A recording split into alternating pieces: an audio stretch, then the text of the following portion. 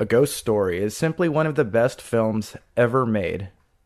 It's deep, maddening, abstract, thought-provoking, somber, subtle, beautiful, perfect. It's the best film of the year 2017 by far. It's a masterpiece. This is filmmaking craftsmanship at its very best. It was one of those experiences in which I was praying it would sustain its brilliance until the end, which it did and even improved upon my hopes. This very easily could have been total pretentious art house disaster, and it might be misperceived that way, which I can still understand, but give it a chance and meditate on it after having seen it. In fact, it helps greatly to watch it more than once. This film manipulates time in a truly and cinematically ingenious way. Look at it from this perspective.